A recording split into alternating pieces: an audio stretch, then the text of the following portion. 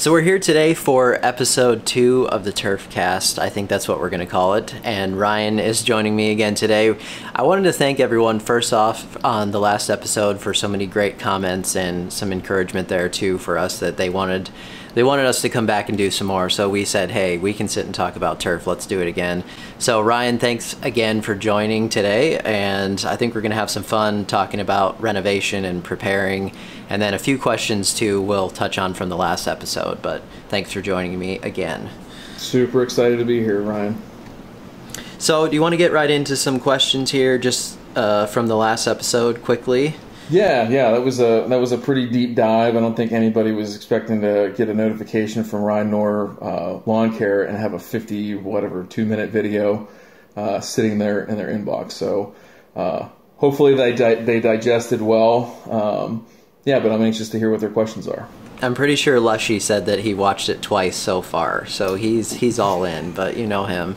There will be no test or quiz after this, I promise, Lushy. Yeah. So don't feel like you have to cram. Okay, so one of the first ones that I thought, and I wish we could get to all of the questions, but there's just so many on there. We'll try to get to stuff. We'll try to write back on YouTube if we can. But absolutely.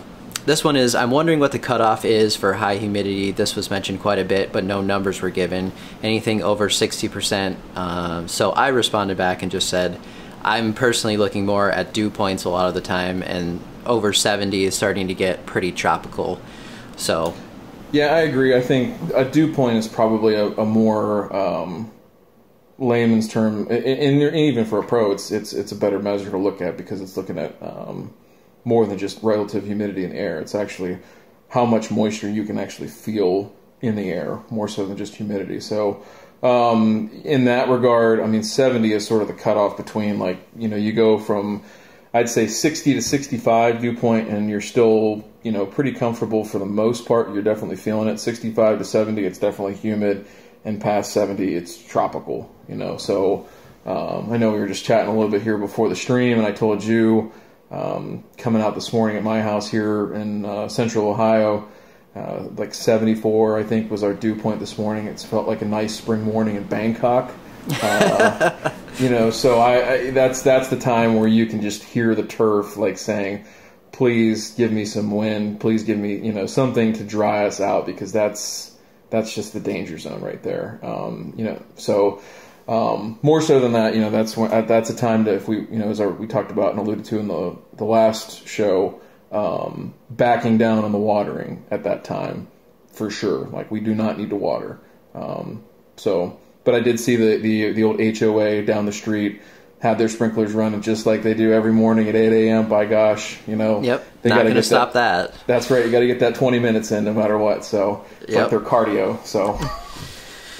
So I think that's usually what I'm looking at too. And our soil holds quite a bit of moisture at those, when it's that humid sitting there, especially because we have a very, not extremely heavy, but it's much heavier than, a sandy soil or something. So absolutely. So next question, we briefly talked about this too before our stream, but this one is from someone that lives in Gilbert, Arizona, and said, my Bermuda is struggling because average temps are 108 during the day and high 80s to low 90s overnight. The humidity is never over 10%.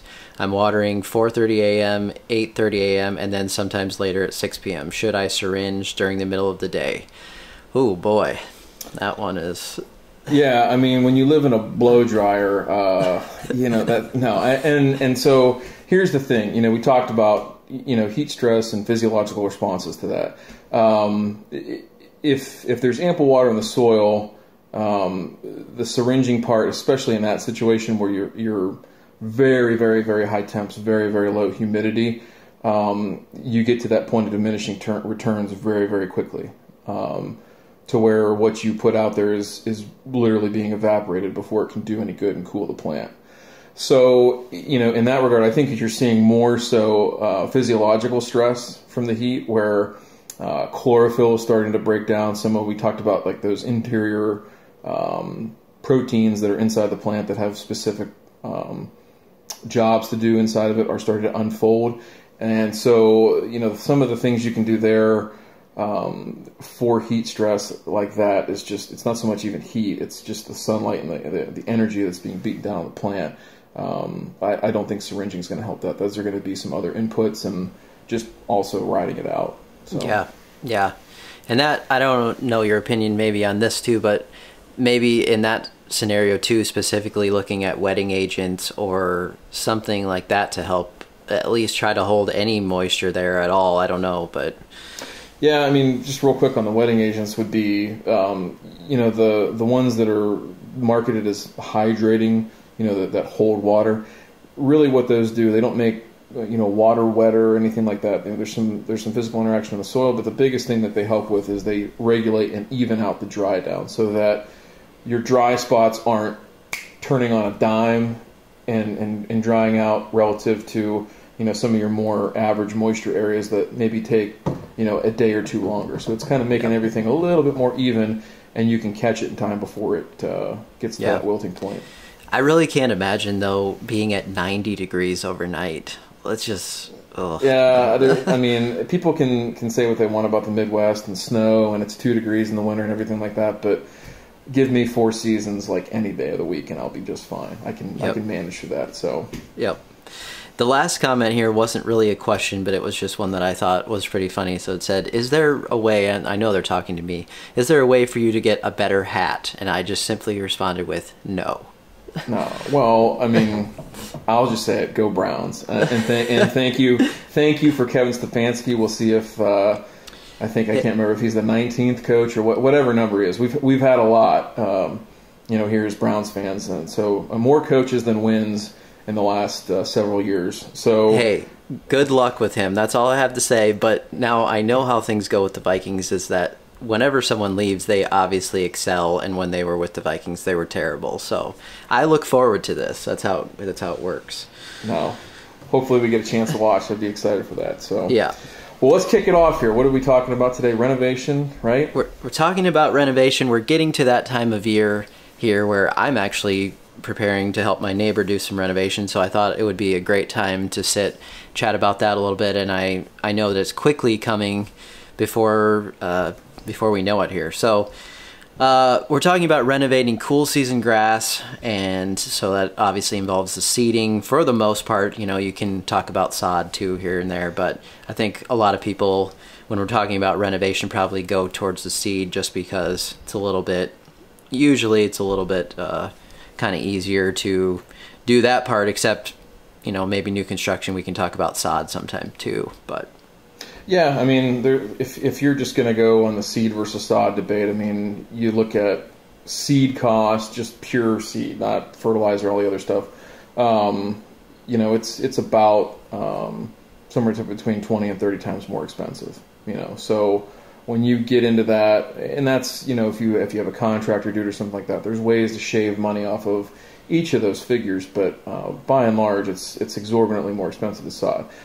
And it's probably a topic for another time, but as far as prep work and everything like we're going to talk about here goes, that's all the same.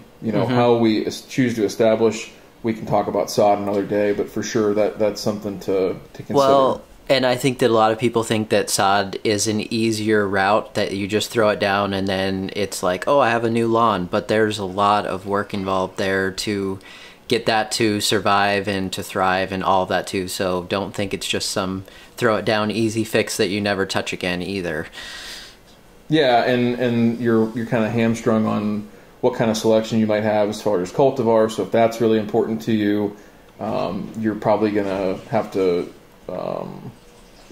allow for maybe not what you want to be out there, and so that's another thing too. But yeah, sod is an interesting topic, and we definitely can talk about that here going forward. So I think that's definitely an episode in itself for sure, probably. Yeah. But let's talk about one thing that I think are the basics in terms of a full renovation versus overseeding an existing lawn. Kind of what are the differences between those two? Yeah, so for, I think generally accepted terms for those two things. So renovation, we look at that as a complete overhaul. So we're going, removing and or spraying out or killing all the existing vegetation that's there and basically starting over. And so there might be some extra steps involved to whether it be remediate soil, after soil testing, with fertilizers, things like that. correcting grade issues that we might have that might allow for better drainage. Maybe if you've also got some other yard projects to do, you're putting in a patio or you're doing a hardscape and you're trying to time all this stuff up. Those are considerations to make there too. So with overseeding, we're taking an existing stand of turf and trying to sow or plant improved cultivars into that system. So, that takes on kind of a life of its own where we first need to assess, okay, if we're not going to remove everything here, what is actually here that we have to work with? That's the first step. And then in our preparations, what way might we enhance or take away from in our preparation? So, if we've got a modeled look of, all sorts of different grasses out there, that might be an opportunity where we say, okay, hey, if we have a bunch of fescue over here, in this part of the yard, and then we come over here and we've got this nice, brilliant bluegrass, and then it's mixed in with some perennial ryegrass that I threw down in that little tree that didn't survive from Lowe's the 3 different times I planted it and got a warranty on it. Yep. I've got a neighbor down the street that's planted the same spot, the ssame tree, like 3 times, and I just feel bad and tell him it's probably time to move it. We need to think of something different here. But in any event, you look at those considerations of why would I want to overseed my existing versus a renovation. And so let's just take it kind of from the best case scenario down to the worst. So if you've recently done a renovation, like say in the last 2 or 3 or 4 years, probably a pretty good bet if you did a good job in that you can get away with overseeding, and you might not even have to do that at all. I would consider an overseeding to be necessary if we were, say, somewhere around 30% of turf loss throughout the summer. So if we're only at 70% coverage in average throughout the lawn, that might be an opportunity definitely to look at putting in some improved cultivars and introducing some more seed to that system. There's a really cool app you can go on. I know it's on Android. I don't know for sure if it's on the App Store for Apple, but Canopeo, Canopeo. It's a really cool app that was developed at Oklahoma State. You basically stand over your turf at waist level, you snap a photo, and it'll tell you exactly how much percent cover you have. So if you do that over a few spots of the lawn, it makes it a little bit more quantifiable than just the old, it looks like it could be 50%, I don't know. Yeah. So, and it gives you good ammunition if you have to go to your decision makers within the home to be able to say, well, look, right here it's we're below 70%. We got to do it. Can't argue with data, right? That's right. Unless you're married, so then it becomes a little bit more challenging. But in any event, so we go from that scenario where we've got an overseed situation on a recently renovated lawn down to, okay, this lawn, maybe we newly purchased this home. We've got an older stand of grass that, again, could have multiple different types of grass, different looks, different textures, as far as, you may have like a real stocky old ryegrass that leaves a lot of those seed stalks after it seeds out, or real clumpy fescue. Maybe even all right next to a nice looking bluegrass, and that just doesn't have that look and that texture of how it feels, how coarse or fine it might be in the leaf blade, all those sorts of things. And so in that situation, you really got to ask yourself, okay, I'm probably going to have to pump in quite a bit of seed, and I can only do so much at a time. This is going to be a multi-year process, and I'm still going to have to accept that what's here isn't changing, and what I plant into it is probably going to take quite a while to take it over. Yeah, and I think, too, what I have found with that sort of scenario is I tried going down that route for 2 to 3 years with my front yard back when I first moved in, and it was looking better, but also survival of the fittest. That old grass, it is pretty impressive how you can beat it up, you can do whatever, and you think, oh, I've got it all thinned out, I got a bunch of good seed in there, and then the next year you're like, how did this come back so well? There's all this stuff there. Yeah, and that's the thing, is like the stuff that's been around, whether your home was built in the the 40s or 50s all the way up to the 80s, that stuff, generally speaking, it might not always look good, but it is a prize fighter. It will get to the 8 count, stand up, and punch you in the face when you least expect it. So, and usually when you don't want it to happen either, so you're thinking, you're sitting there all spraying, after I'm sure that you did this, you sat there all spraying, you're like, hey, you know what, it doesn't look too bad. I could live with this. You see some of your new seed coming up and everything like that. And then, and this is invariably what happens, is you get to this time, July, and the last 6 weeks, you just kind of sat there and waited for the other shoe to drop. Your new grass is starting to look good, but it's still splotchy in how it fills in. And then, the old girl just decides, you know what? It's July, whatever, 20, whatever. I'm done. I'm done, and I'll see you later this fall when it cools back off. And you're just like, man, I really wish I would have just killed that all out and just started over. So that gets us to a renovation, and so that's where we are ripping off the Band-Aid. We're removing that grass or killing it off in one way, shape, or form, and starting over. And so that also gives us the opportunity to do some other things, as far as correcting grade issues, and some other stuff that you'd probably want to look at that time too, if you're going to be that involved. And I understand too that a lot of times it's either a time thing or a money thing or whatever, but these are the types of things that if you do them right and plan them out right, and I know, again, like we talked about before, you're a planner, you're a guy that likes to have every I dotted and T crossed, and that pays such dividends when you're doing this to make sure that all the other things besides just the grass seed, that's just the icing on top of the cake, right? Yeah. You want to make sure that that cake tastes good, and that it's not just, some good icing and some Betty Crocker out there. I think definitely that's the part probably where people get frustrated the most. Maybe is because they didn't plan any of that out, and then on a weekend they decide, I want to redo my yard, or I want to overseed, or I want to do whatever. Well, you're not going to have that kind of success without some planning, some prep work, and then having all your ducks in a row for what happens afterwards and all of that stuff too. But I was thinking too when we were just talking about that, excuse me, that was whoever inherits my yard when I move is going to be like, I got mono stands going here, I've got ryegrass lawn in the front, I've got a bluegrass mix in the side. I'm going to, it's crazy. So and It's crazy, but even at the pro level, you see that too, where,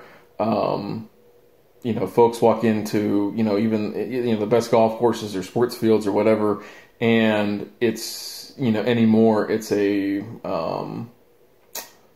wouldn't say a race, but it's definitely like this predetermined path of, okay, well, what does the new guy want, and how do we get it to be the way that, he or she would want it to be, as far as grass types and selection. So this is a thing that, everybody sort of has their preference on how they get there, so I think that's the one thing too, that, in talking about all this stuff and just trying to bring it back to the fundamental question is, what are your expectations and how do you want to manage what you're going to do? Because you could put in, the most expensive, awesome bluegrass or whatever it might be, but if you don't understand how it needs to be taken care of and you don't have the money or the time to support that type of program, then all that effort's just wasted. All that time, all that money, everything. So, kind of going and shaping those expectations. If you're fine with that, that funky looking fescue and that stalky ryegrass and everything being in there mixed in with some other stuff,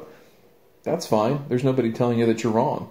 So, but if you want to have 100%, monostand bluegrass lawn, that's an investment of time, that's an investment of money, and it's never going away, unless you decide to move and, So I think a lot of the question that I see from people also comes in with weeds, and, they inherit some yard that has not been taken care of for 15 years, and they see nothing but what appears to the eye of nothing but weeds or something in that scenario. So what would you say in a scenario like that should they be looking at to see whether or not they could keep what's there, or they should, decide to renovate? How would they make a decision there?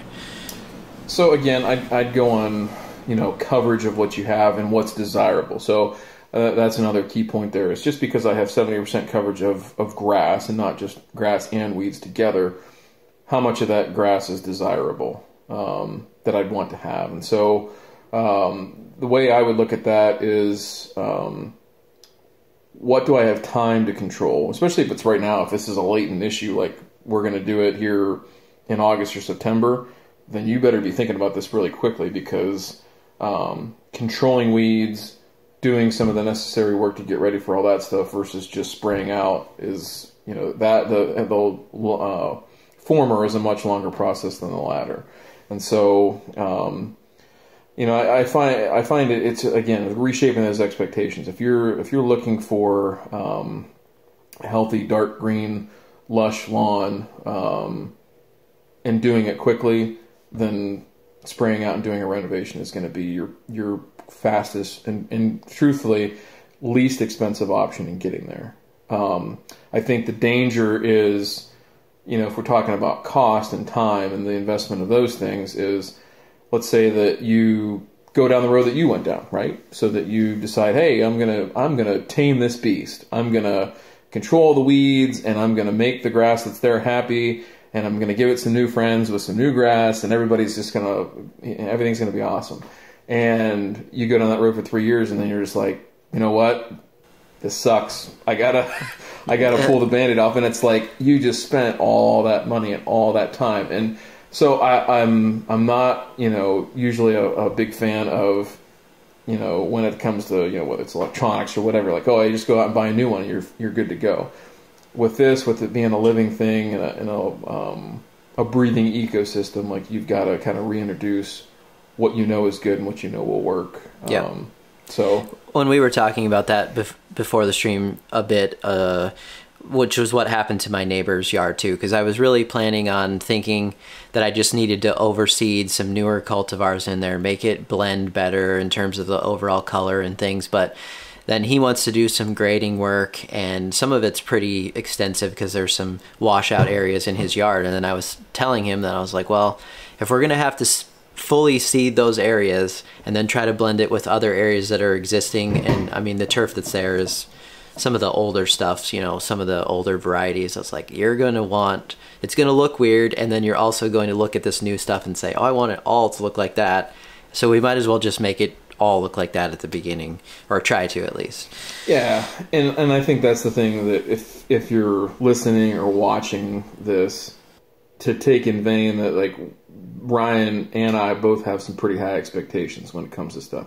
Your expectations might be different, and you might be accepting of, hey, you know what? If the textures are different and we've got some, again, stocky ryegrass or clumpy fescue, like, that's fine for me. Don't feel compelled that that this is the only way out, the only exit off the freeway towards, good grass. Like, that's not the case.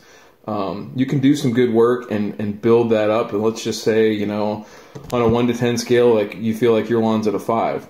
I might say rip the Band-Aid off. You might say, hey, you know what? I'm willing to put some time in here over the next 2 or so years and bump it up to a 7. And you know what? I can live with that. And yep. There is no wrong answer there. There absolutely is. Everyone in our neighborhood was, in the last few years since I've started helping him work on that, was just like, oh, this lawn looks great. And he's happy with it too, but he is getting to the point where I am of, I want it better than just average. Like, I want it to look like what yours looks like across the street. And I'm like, well, yeah.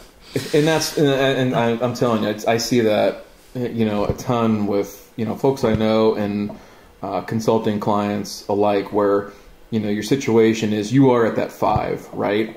And then you bump it up, through whatever means, through overseeding or through just, optimizing your fertility and watering and all these other things. And you get to a 7, you're like, man, this is great. But now I'm nitpicking, like, littler details, smaller granular details. And it's like, I just got to do this. And so I see that all the time, where just taking that leap from, again, just arbitrary numbers, but from that 5 to that 7, your level of expectations jump, and the level of detail that you see jumps even further. And so, yeah.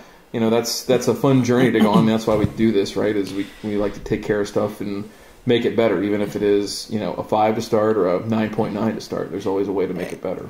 And I think it's important to understand for some people too that you can only get so far on certain grasses. Like, if the cultivar is what it is, and you're asking me every day, well, I put all this iron on it and I did all this stuff, but it's not getting any darker, it's not as green as I want it to be. Well, there's a reason why some of the more high-end, expensive varieties and the color and all of that cost what they do, is because that's the best of the best, and you can't turn that necessarily old plant into that new one and make it look exactly the same. No, and regardless of age, just in terms of cultivars and things like that, just the technology and the genetics. If I take a Ford Taurus out to the drag strip, I'm not going to expect to run like 11, 12, 13 seconds. Like, it's just not going to happen. I might be okay with that. I might be fine with, rolling out there in my white New Balance dad shoes and my Taurus and burning down the strip. But if I really want to, impress some people and show them what I got, I'm going to have to step up, and I'm going to have, a modded out Mustang. And it's going to, we're going to have to optimize that to make sure, fuel injection system, all that, all this stuff is like on point to be able to. You're showing your overall car knowledge here, Ryan. This is awesome. Oh well, I don't know, but anyway, I'm just saying. I like analogies, and I like being able to bring it down to a level that most people can understand. And if I put a Ford Taurus and a Ford Mustang out in front of you, and I'm going to say, hey, I need you to win a really, really important race, in some tough and challenging conditions, I know what people are going to generally pick. Now, when I tell you that, hey, you're probably going to have to spend like 4 times the amount of energy and effort and money and whatever to take care of, the Mustang versus the Taurus, then people might make a different decision. So that's what it comes down to, is setting that level of expectation of, how good you want to be, and what you need to do to get to that point. And that's really what it comes down to, making that decision. So, there's nothing wrong with being a Taurus guy. There's nothing wrong with being a Mustang guy, and rolling with it. Yep. Be who you are. So in terms of when these things should begin, we were talking a bit about that, but I think we should touch on if you were wanting to do full renovations, or if you decide to just try to do some overseeding into your yard. Now, obviously, we're talking to an audience here that has a wide variety of location, but in terms of a general sense of how far you need to start before winter time and all of that, what would be your recommendation? Yeah, you're going to see a wide variety of recommendations. I mean, the thing I would say is a good predictor, more or less, is you can go look up your frost-free date pretty much anywhere or not frost-free, that's in the springtime, I should say. First frost date for the fall is that you can look up on the internet. So I would like to have a minimum of 4 weeks before we get to that point, and that's really pushing it. But ideally, we in most years here, like again in Ohio, our first frost here in Central Ohio is usually about I want to say the first week of October. Yeah, so that puts us, if we're at 4 weeks, that puts us right around Labor Day. Maybe a few days after.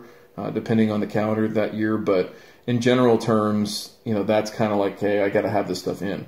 Now, with the weather being what it is, here we can usually go 2 or 3 weeks before that. So anytime from say like the 10th of August all the way up until the end of the month and in through Labor Day is sort of the go zone for a renovation situation.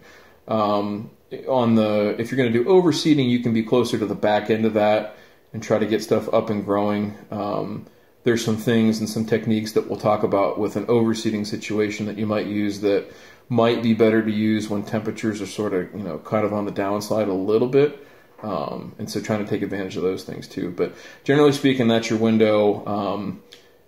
Earlier the better if you've got irrigation, whether again that's just moving a hose around, you're committed to it, or if you've got an automatic system that you can adjust, for sure trying to take advantage of warm soil temperatures, high sunlight through the day, and that sort of thing. Those are really, really important Are factors. there any restrictions then on temperature as far as if you decide to plant August 10th, let's say, and we're having the kind of year we're having right now where kind of extreme heat is happening?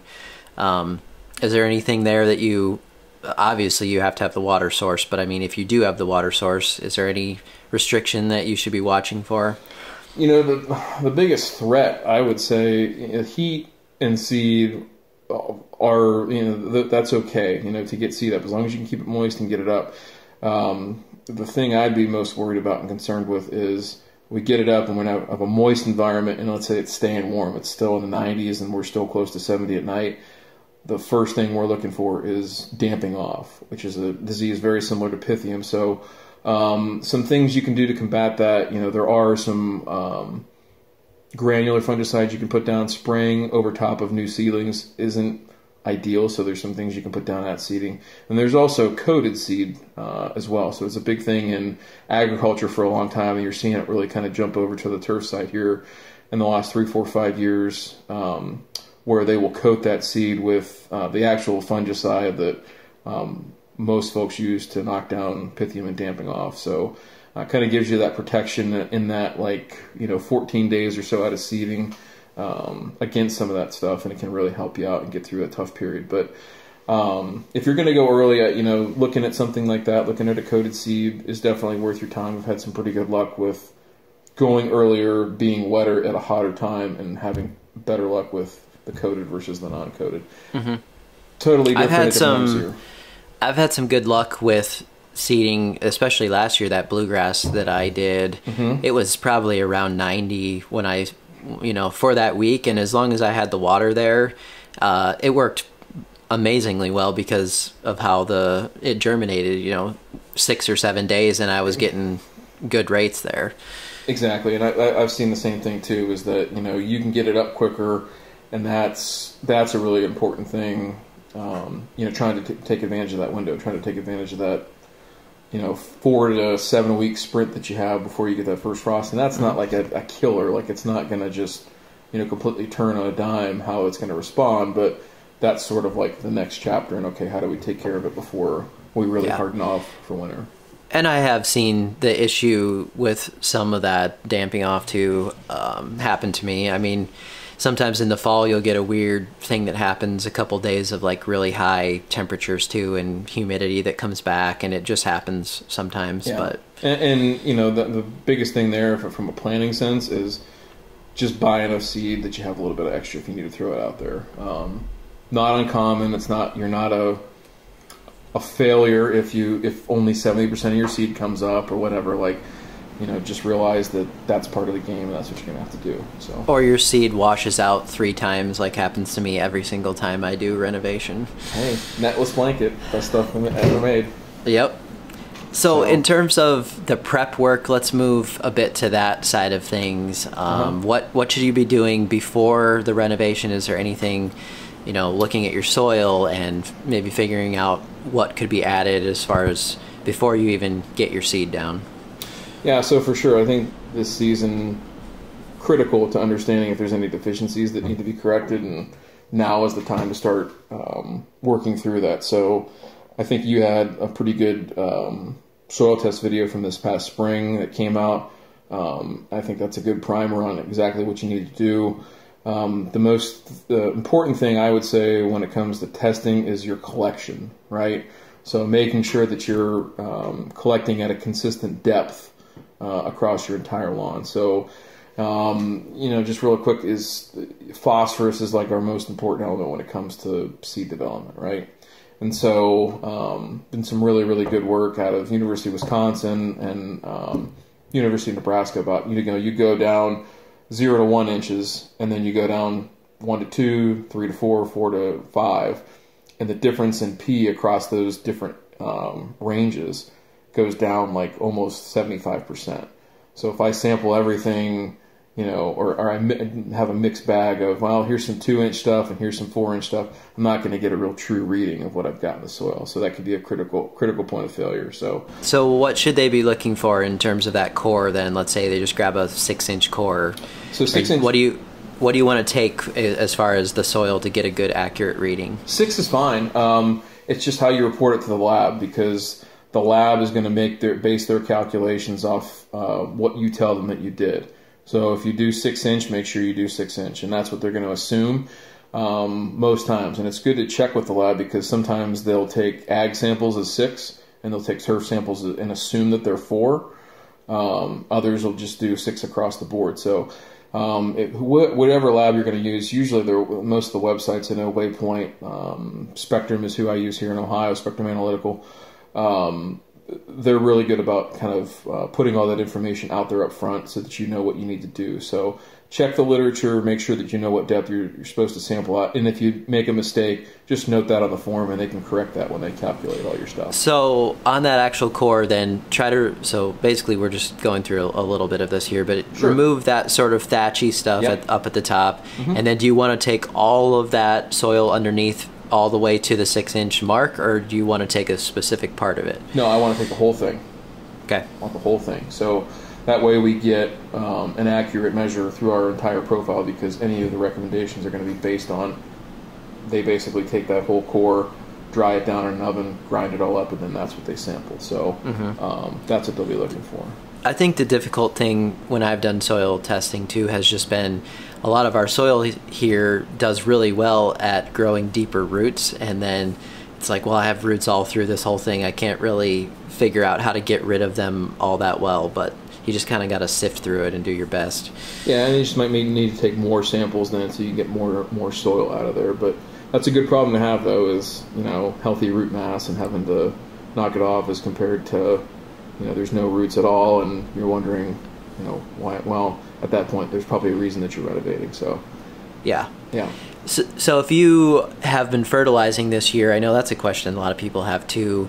Is that going to throw off any of your results should you decide to do your test right now before the renovation? You know, it is going to throw it off to a certain extent, and some labs will ask you if you fertilized in the last, say, 30 days to try and help offset that a little bit when they do their calculations, but you can calculate what you've put down, right? So I can calculate and put out, say I've put out, you know, a pound of phosphorus or P2O5 per thousand over the course of this growing season thus far, and 2 pounds of potassium in the form of K2O.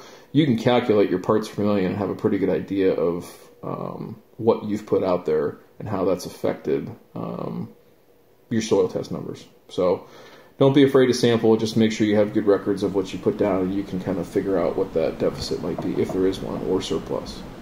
Okay. And obviously, too, just getting your pH reading is going to be really key in that soil test as well, which helps on figuring out everything else. Yeah, that and CEC, just to understand, again, what your soil is like without doing a full-on physical analysis to understand sand, silt, clay. But those two numbers will tell you, one, what kind of adjustments you need to make, if any, to pH, and then on CEC, if you're on the lower side, that's going to increase the frequency with which you need to fertilize during your growing and beyond. So.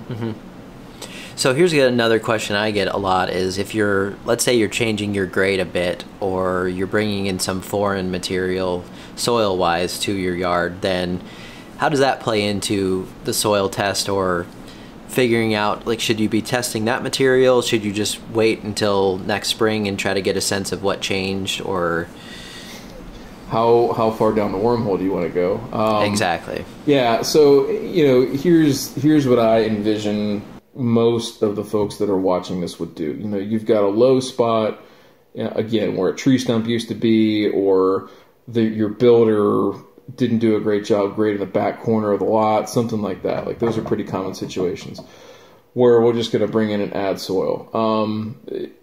I would not be so much worried about what you're getting. I would inspect what you're going to get before you get it. I wouldn't just, you know, pull up the internet and say, you know, topsoil Des Moines, Iowa, and just take what they give me. So sourcing that stuff and asking, I mean, it's legitimate to ask, hey, can I see, you know, a soil test for what you guys have done? Most of these folks are providing soil to different entities, construction related and otherwise, that they have to be able to furnish those specs.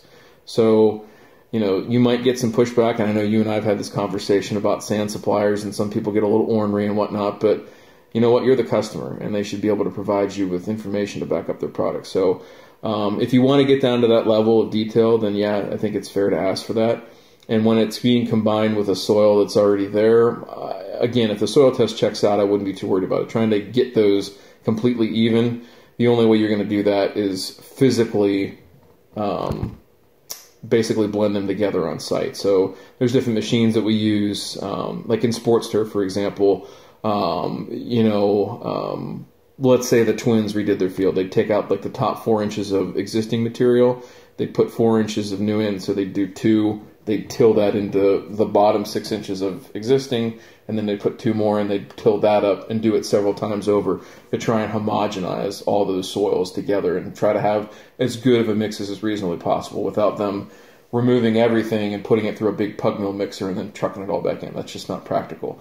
And so what I just said right there is probably not practical for a home lawn. Now, there's things that you can do. If somebody's really, really interested, throw a comment in here, and there's a couple attachments that you can get for like a skid steer, track loader, or like the little like Toro Dingoes that can help do some of that. If you have some layering or you have some funky soils that you want to amend with some different things, then there's different ways to do that. That's a whole nother topic. So. Yep. Okay, well, I think that pretty much covers as far as the soil testing stuff goes, but now we get to seed choice and cultivars, and this is a huge deep dive, so I don't think we're going to go too crazy here. We'll be here for the next 3 hours. Yeah, I mean, can't we just go to Home Depot and buy whatever, is on the shelf? I thought this is what you do, Ryan. Right? Yeah, I know. Yeah. I know. Yeah. Please don't do that. You can do that if you want to, but if you're here, you probably don't want to do that. But go on, Ryan. I'm sorry. Yeah, I was just going to say, I think the biggest part that has changed my yard when people ask me, how did you get it to look a certain way, or especially after I decided to reel mow, I had to look at the actual seed there and say, what is capable of being cut at under an inch, and specific things there. Now, that's not going to be for everybody in a home yard. I get that, but what kinds of things can you look at to choose some seed? And yeah, like you said, you can go to Home Depot, you can get seed from a store, but don't expect the results of the extreme high-end seed. It's not going to be exactly the same stuff. Yeah, so, there's a couple, here's my thing. We'll kind of go through this step by step. First thing to understand is, those cultivars. So now we're getting into, again, the Taurus versus the Mustang debate, and what do I want to have? And there's nothing wrong with either one, again, so you're going to pay for that Mustang. You're going to pay for that performance, and that's what you were looking for, was a very specific level of performance. So then, how do you evaluate an individual car's, or in this case, a cultivar's performance? So if you're not familiar with it, there's a organization called the National Turfgrass Evaluation Program, NTEP. So ntep.org, and you can Google that and find information that they have on specific cultivars year over year, and testing data from multiple sites throughout the country, and kind of get a sense of how those grasses perform, whether it be for spring green up or disease resistance or drought tolerance, and different key characteristics for those. So that's a whole deep dive topic to get into, but the one thing I'll say is they kind of give them to you in tables, right, where they're ranked. And if you aced statistics in college, like I did, like the only one math class I actually did decent in, but there's a column on the very far right side called LSD, least significant difference. And so if you look at those columns, you can learn and understand what those numbers mean. What you find is that those rankings that you see there, like 1 through whatever, 30, depending on how many cultivars they have in there, it's not like the college football rankings per se. Like, it's not the number 25 is that much worse than number 1. So when you go read those charts, don't look at it as the left-hand column of the rankings, but look at those orders of significant difference to understand how much different one grass might be from the other. So pretty deep dive there, but ntep.org, please check that out to kind of get started. And I think there's another one that might be for some people too, when we were talking about that water thing, is there's some water conservation testing being done on some of these too. I can't remember what that's called. There's a certain organization too, but so some of these higher end ones now too, they're looking at how well do they do in drought and stuff specifically, because I know water conservation across the country is going to probably be a big thing going forward, as it always is. But yeah, so I don't know about how much on cool season. I know they did some Tall Festy recently, but University of California at Riverside is doing a ton of work on drought stress, drought tolerance, and all that kind of stuff. And so it might be another good resource to look at. Beyond that, like if you're looking at really high-end stuff, another good resource too, two other things real quick would be, one, call the seed company, and they should be able to give you some good resources, at least of, the questions I'd ask there are, hey, who do you know in my area that's growing this? And they should be able to, if they don't know, they can reach out to their supplier and find out. But that's another good way to get connected with, for instance, like D&K Turf there in town sells a couple of really high-end varieties. They might be able to tell you, oh yeah, if you go over here to, such and such high school or, college, whatever, they might have it. So that's a good resource to have. And then the sod growers themselves too, is if you pick up the phone and say, hey, I'm thinking of growing type of bluegrass in my yard. What do you think about this? Most of those guys will talk to you and give you a little bit of time and kind of give you their insight and backstory on it. So, and those NTEP readings too, when you look at that, they have various sites across the country, which helps to give you an idea of maybe what the tests look like in your area compared to other regions, because things vary so much that you can't say necessarily that one is better than another if you're in the mountains or you're in the East Coast or Absolutely, yeah. It's you find the site that's closest to you and kind of get a sense of that, but don't be afraid to look at other sites too, and maybe kind of also see if you're seeing similar results, year over year.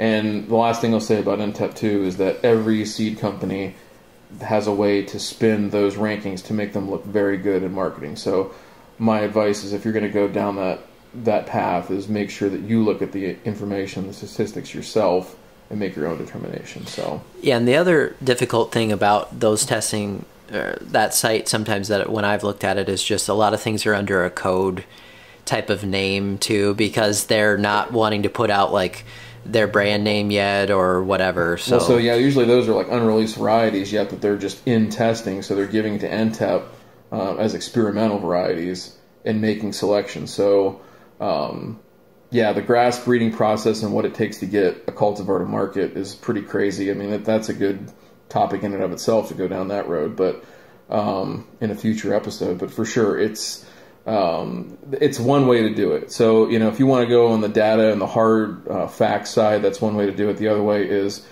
the human side, anecdotal, talk to people that are actually growing it and try to get a sense of what they're seeing and go from there.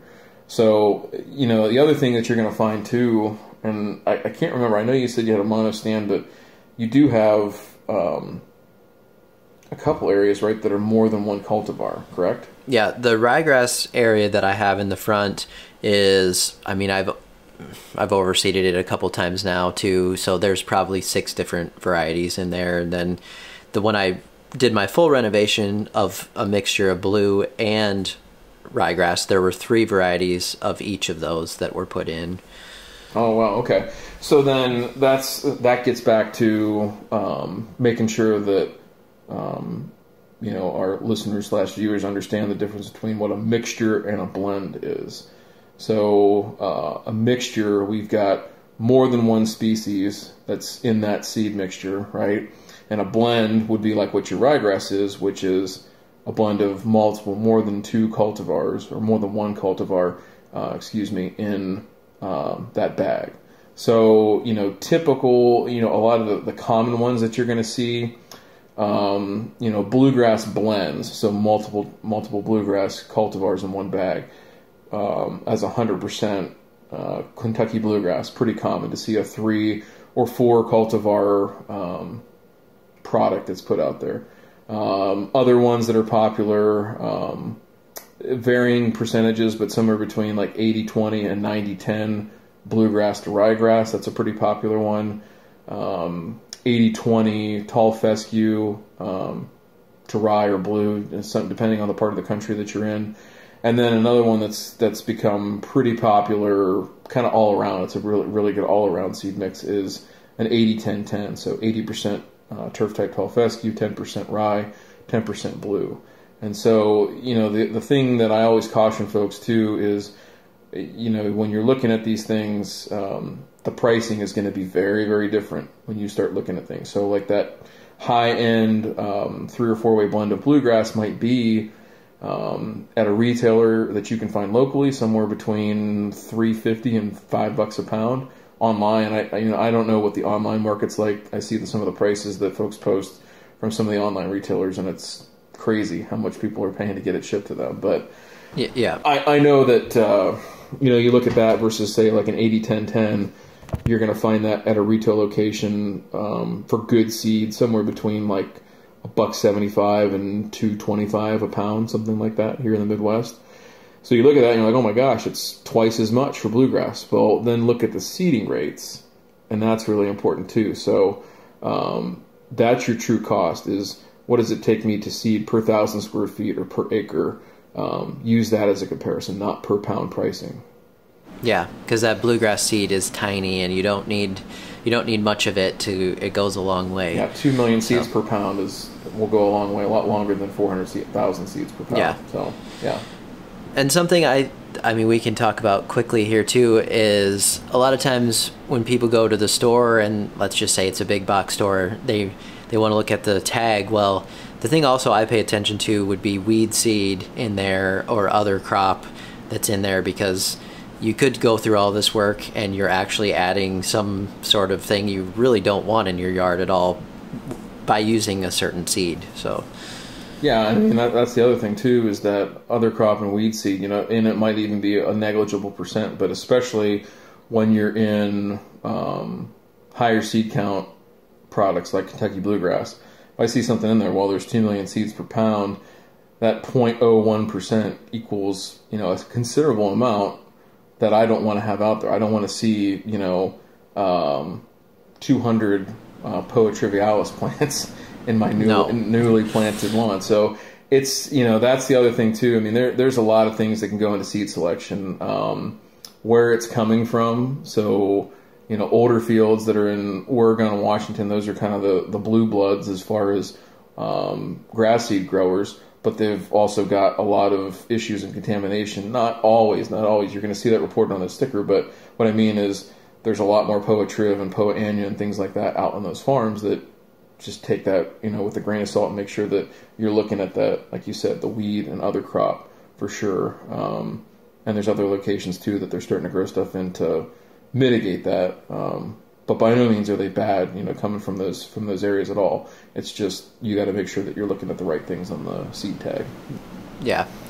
I think there's some up in northern Minnesota now where they're growing some different seed. Ryegrass, I know I've seen a couple times on some labels. Tall fescue as well, and part of the reason they're doing that, there's like very, very little Poa up there because of the winter. Like it just can't hang in the wintertime in the fields that they're planting in. So I know of a couple seed companies that are up there now. Short growing season, obviously, but they're able to turn crop around pretty quick, and there's not a lot of competition for land.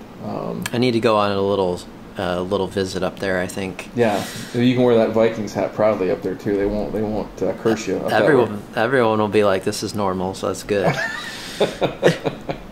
So what else? How about leveling? Because this is a topic, but let's just briefly say when we were talking about the leveling stuff, soil, sand. I do have a very extensive video this year that Ryan actually helped me gather a lot of the information on as far as sand and what it sort of requires, what types to look at, all that. So I do have a video on that if you want to deep dive on sand specifically and leveling. But how about a little talk on that as far as if you need to fix a grade or you want a real mow and what are some of the things that people can do here before renovation? I mean, there's so much variability to this topic that it gets, very, very project specific. But if we're going to kind of distill it down and make it easy to take away, if we've got, let's say, an area where a tree used to be planted, cut down, and now it's sinking or something like that. Like those situations we talked about previously. Back corner of the lot wasn't graded very well. Adding those things in with just regular soil and leveling those areas, perfectly fine. And even if we've got areas where, water runs or water lays, we need to make sure that we understand that if we're going to put soil in there, we're displacing that, where's that water going to go? So these are the type of things where the planting is so important because let's say that we do plant, whatever it is, bluegrass, tall fescue, I don't care what kind of grass you plant, but we've got water laying in a spot in the yard. Well, a day like today, like we were just talking about earlier, 70-degree dew points, like that area is going to be prime for something bad to happen, And so these are the things that, you remove those layers of ways that the yard itself or even spots in it can fail. So yeah, lifting those up with soil and making sure they're on grade, no problem. Just make sure you know where the water's going. Sand, sand in lawns, I look at, there's two different applications that I would specifically use it. One is if you're on existing turf, you're not going to renovate and you want to level your lawn. It's the easiest way to do it and safest way to do it, as opposed to like trying to spread topsoil and not smother and kill your grass, right?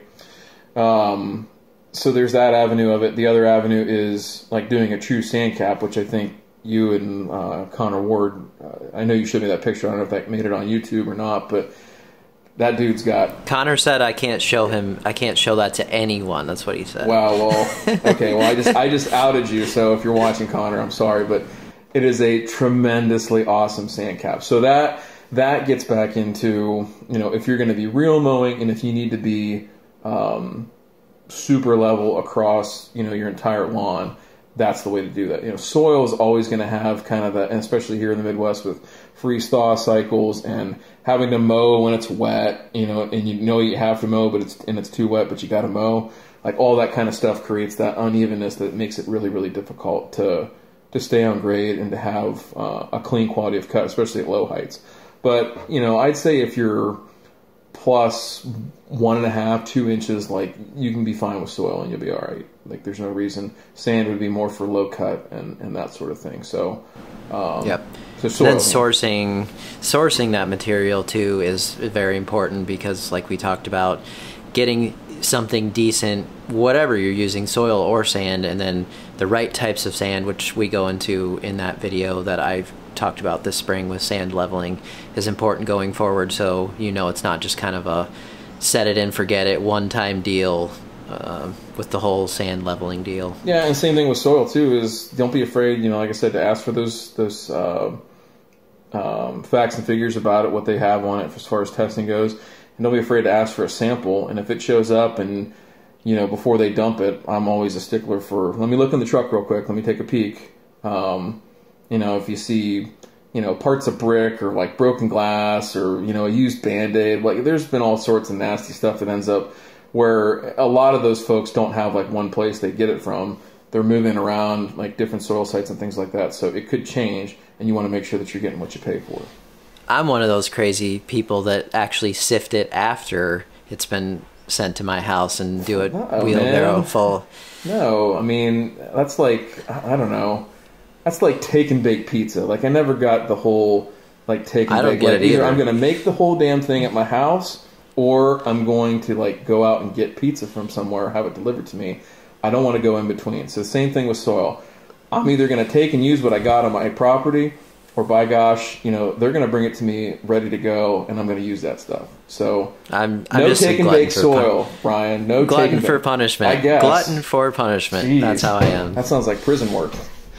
Yeah, but hey, I will say after that stuff is sifted, it is beautiful for putting down on my low cut turf. Well, but that'll be good. We'll put a soil processor on your Christmas list for 2021. I would love that. So, are there any tools? Kind of, I guess that I would say. Also, one other thing on the sand part that we were talking about is seeding into the sand can be a bit more difficult with moisture and different things too. So that's one other thing to pay attention to. Definitely. It just changes everything. And so, if you do go the sand route, everything that you read about grow-ins and renovation, if you're Googling stuff or watching stuff on YouTube or whatever, like it's probably not 100% applicable to you because that's a different situation growing in. A little bit more higher degree of difficulty because of the watering, the frequency and timing of that, and also of fertilizer applications and things like that. So just to keep that in mind, that if you do go that route, it's going to be a little bit different in how you take care of it. Especially if it's 95 degrees outside and you got sand really getting hot. Well, and that's the thing with, just real quick, sand heats up a lot quicker. The specific heat of it is a lot higher, so where it goes and gets hotter quicker and cools off quicker. Whereas soil, it takes a little bit longer for it to get warm, but it holds heat a lot better. So take that for what it is, but it's definitely something where you got to be on your game if you're on sand. Yeah. So I think my last thing here on just the preparing would just be look at the tools that you need. Yeah. Think about that at least ahead of time, so you're not sitting there without any tools whatsoever to do your reno. You're gonna need some basic stuff. Well, and I'm gonna rely a little bit more on you, because I'm a big boy toy guy when it comes to renovation. We're using track loaders and dozers and all kinds of big stuff. So I could see where like a level on and some hard rakes and some things like that on a smaller scale. But what you tell me, what do you typically see, or what has been your best and most productive tool, and what has been the tool that you thought you were going to need and you were like, this thing's a piece of garbage, I don't even know why I have it? Yeah, I'd say definitely that level on tool that I have is pretty amazing in terms of if you're going to be moving soil or sand around and trying to grade anything by hand, it's pretty awesome. And then some of the simple things, even just like a regular little plastic rake, I found that to be so handy when a couple times it's happened to me where I put down soil and then it's rained and the soil gets kind of that crusty nature to it, and there might be a few rocks that sort of come to the surface or little pebbles or something. You can easily clean all that stuff off with just one of those simple plastic rakes.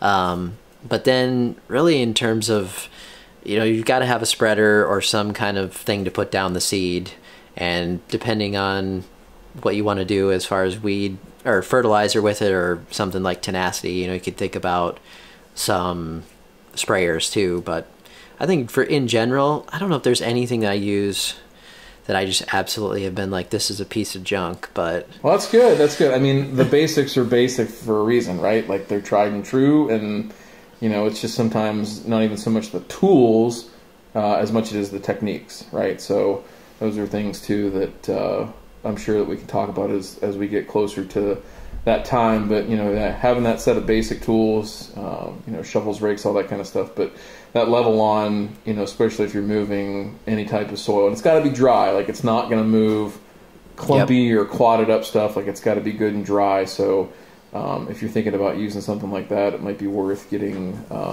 like the screened processed topsoil that's real loose and friable. So yep. Screened and then sifted. Right, okay. And then we count how many rocks are in it too while we're at it, right? Yep. So let's go to how that process works. If you're going to spray out your yard, what kinds of products can you use? There's a swear word that I can't say on YouTube anymore, or I really can't show it unless I want to get blasted down by a bunch of people, but that word would be glyphosate. So here's the thing. Glyphosate is a tool, and there's many other tools that are out there too. So let's just talk about chemical, non-chemical, right? It's not the only one out there. It's, I'm not going to sit here and debate whether it's, what it is and where it fits in society. But I will say that it's effective. From a cost standpoint, it's effective and safe if used properly and used per the label instructions. And so really beyond that, if I was going to use that, my process would be, to keep it, straight and to the point, 3 and 3. 3 apps, 7 days apart, 3% solution. So a 3% solution on that is just a little over 4 ounces per gallon. And like I said, the entire point of that is I want to make sure that everything is completely, has a complete kill on it. And it also gives me the opportunity to, on the label, there's a 7-day restriction for seeding. So if I sprayed last Saturday, I couldn't seed until this coming Sunday, right? And actually, they did some really cool work out at Kansas State several years ago where they tried different regimes of spraying all the way up to the day of seeding and actually even 3 days past that. So this is, again, where planning comes in of you want to, what we call follow, FALLO, follow the yard to let all the vegetation that's there get killed out. And I would do this no matter what kind of chemical regime you're using. Now, glyphosate is nice because it's a systemic product. It's going to go all the way through the xylem of the plant, get all the way down to the roots, all that kind of stuff. And that goes for weeds, desirable and undesirable grasses that you have in there. The other product that is available and labeled for turf is the active ingredient is glufosinate ammonium. So it's marketed under the labels of Finale and also Cheetah Pro. The difference there is it is a contact herbicide, so meaning what it touches it kills. It does not move in the plant, very little. It moves a little tiny bit, but you're not going to get that same level of root kill. So the idea is that you stunt it and knock it back with one application. You can do 3. I think 3 might be overkill on glufosinate ammonium because after that second application, there's no tissue that's going to take up any more herbicide. So it's a little bit, in terms of the actual product safety to the applicator and to the environment, it's actually more dangerous. So our next option is not as safe, which is kind of weird, but that's where we are with chemical control. So that leads you into, what if I don't want to use any of that? What if I'm nervous? What if, whatever your reason might be. So a non-chemical strategy for controlling all that stuff is actually going to be what we call solarization. So that's a simple process where we take plastic and we put it over the yard, we pin it down, and we let the sun shine through this plastic. So what type of plastic I'm talking about here would be like the plastic visqueen drop cloths like you would use for painting in your house. And so that 1 to 4 mil plastic is perfectly fine. So the sun shines through that, it literally bakes the soil. So you want to make sure that you have a lot of moisture in the soil before you put it down, because that's what's going to allow it to heat up to a temperature above, say, like 110, 115, kill all the weed seeds, kill all the insects and whatever else is in there, and do it without chemicals. And so that process right there takes a good, even in summer heat, you'd want to probably do that for at least 3 or 4 weeks. So that's a long process. So again, if you're thinking about timing, now is the time to get on that, for sure. So with what we're dealing with the weather right now in terms of so much heat and a lot of dormancy going on, can you still, if you're going that chemical route, can you still use those products on there? What do you need to be looking for? So it's kind of like counterintuitive, right? You want to have healthy growing turf to push that stuff through. So if you can, you're going to water your dead man walking lawn to get it growing a little bit better. And then something else you can do too is add just a little bit of fertilizer. So whether you throw a little bit of granular down of nitrogen, again, you're not worried about burn because, well, you're going down that road. And the other thing is too, you can put it in your spray solution as well. So just that little bit of kick of nitrogen will help invigorate some growth. It'll take some more energy away from the plant when it starts to die, and then obviously it can help the herbicide. If you do put it in your spray tank, can help actually help the herbicide get into the plant. I've sprayed mine on that first side renovation that I did. It was pretty dormant when I sprayed it because it was a really hot summer that year too. And then I started watering afterwards, to try to get the weeds to come up or whatever I missed. And then I sprayed again, and everything worked out fine there. Yeah, and again, that's why you do that 3-in-3 program, because it just gives you a little bit wider window. And with it only being, really like a 28-day process, so you've got a little bit of time there, and you can even shorten that up, like we said, and doing that last step closer to the seeding date and be okay. So.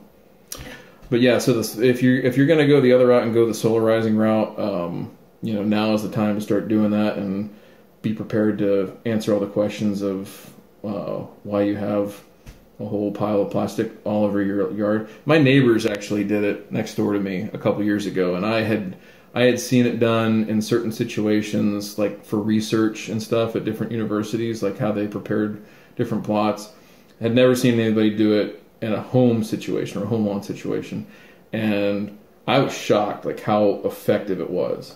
And still to this day, I think it's been 2 or 3 years, and they planted just kind of a run-of-the-mill, slightly above average tall fescue, and there's no weeds out there. Like, it's still pretty darn clean. So it was that was all I needed to see. Yeah, obviously, I think in a bigger lawn situation, it's probably not going to be practical. I mean, right, and I mean that's where chemicals come into play, right? That's why we have fungicides and herbicides and insecticides, all these different things. These are tools to make large area production, whether it be agriculture, horticulture, whatever, to make them more effective and efficient. That's what they're there for. So, but that's a whole nother topic.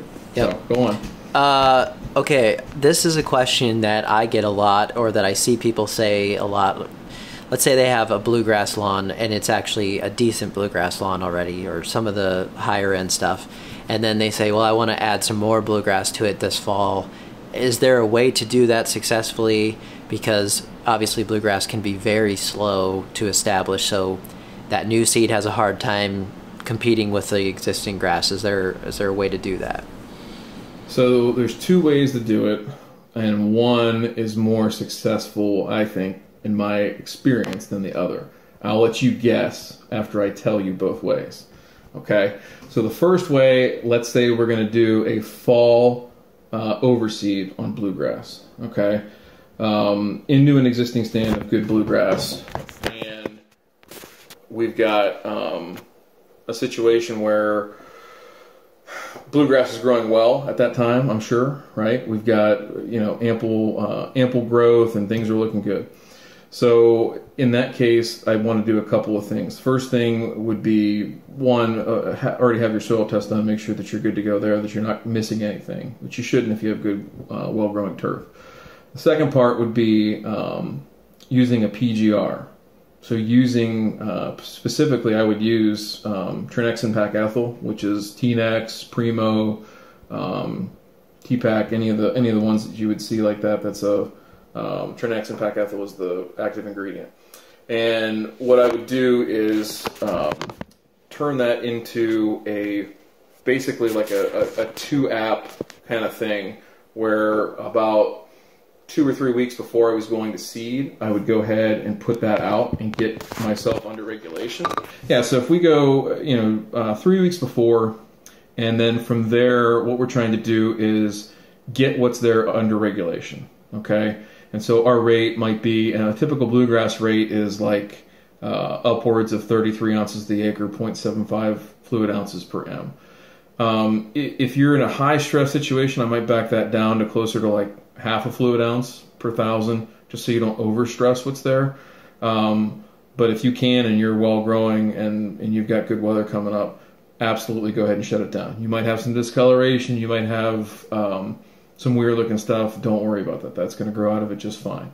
But the idea is that you shut that down and give yourself a competitive advantage. So now I've got that 3-week window that I'm riding out and following my growing degree day pattern, and then I'm going to follow that right up at the day of seeding with one more app to completely keep it under regulation. I don't want to really do that at the same time. I want to do one full cycle before I actually seed, and I'm in my second cycle when I seed. So that's going to give you, and especially if you do this like August leading into September and try to catch maybe that Labor Day time, again, not quite as beneficial as like the early start that we were talking about on bare ground seeding for bluegrass, but you're also not trying to stress out your existing too much, to that point of shutting it down in the middle of August when it really does need to keep growing and all that kind of stuff. So it's a little bit more of a balancing act there to do it like that. Seed into it. One thing you want to do no matter what is cut your rate down. So a typical bluegrass seeding rate, you're going to see typically on the high end like 3 pounds per 1,000, 130 pounds an acre.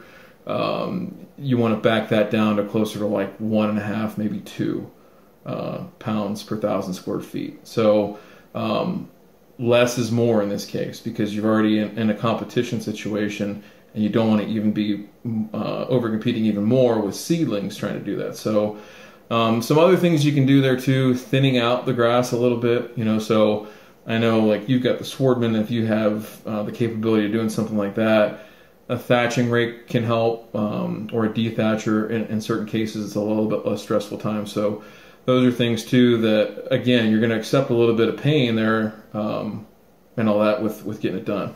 So the second way would be doing a dormant seeding, right? So we're going out here in the Midwest sometime in anywhere from December up through like say February.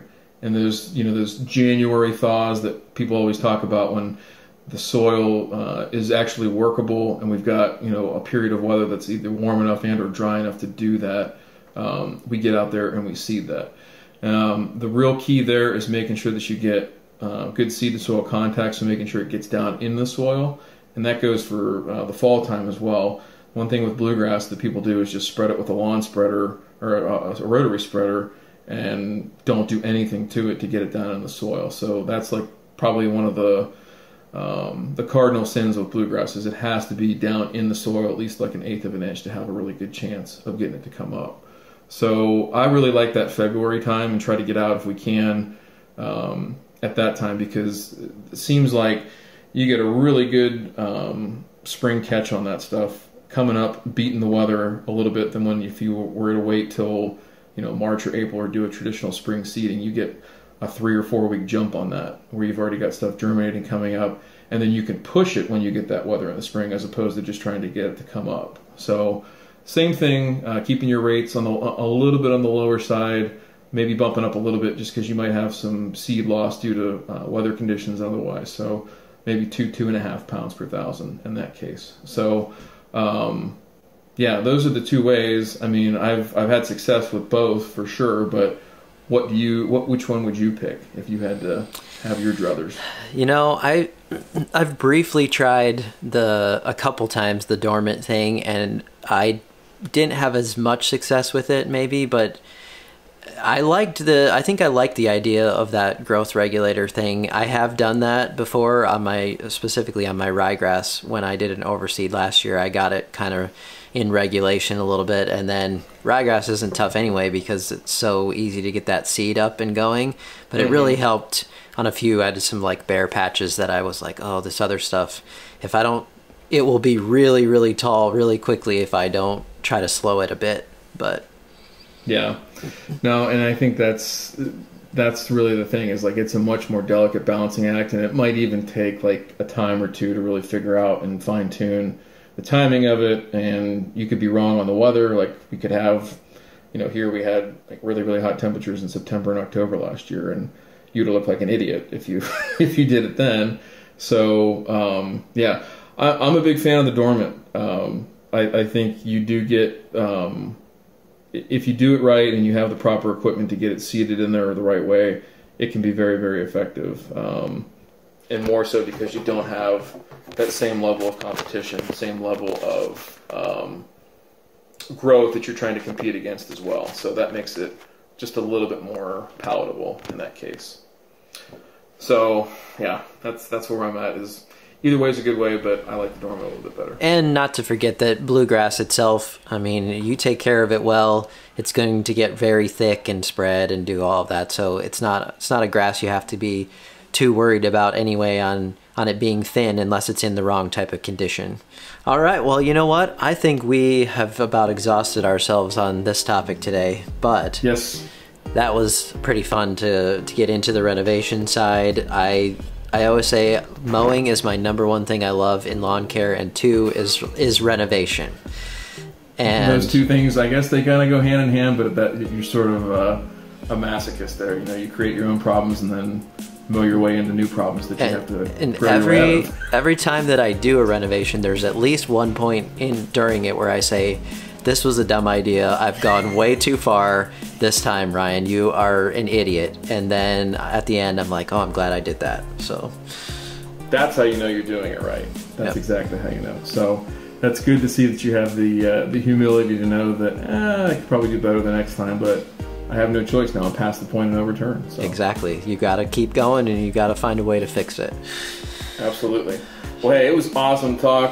Like I said, really looking forward to our next episode and kind of drilling down a little bit more on renovation, and certainly open to whatever questions come in and thoughts from the group. But yeah, I think for the next episode we'll try to cover more in depth, maybe the actual steps of these renovation topics.